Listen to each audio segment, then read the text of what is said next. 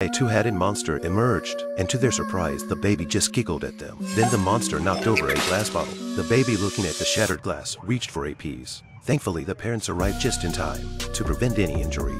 At night, the mother placed the baby beside her, and a lullaby began to play out of nowhere. Suddenly, the baby disappeared right before her eyes. She crawled under the blanket to search, finding the space inside inexplicably vast. Suddenly, a ghostly baby appeared in her face. The mother crawled out from under the blanket, relieved to find the baby still beside her. Deciding to sleep next to the crib, several demons climbed onto it, reaching menacingly towards the baby. Awakened by the noise, the mother quickly grabbed the baby and left, but then cries suddenly echoed from the bedroom again. Turning back, she saw something moving under the blanket. Lifting it, she found just a doll. However, behind her, a hand opened the closet door. The mother slowly turned and saw the demon hiding inside the closet.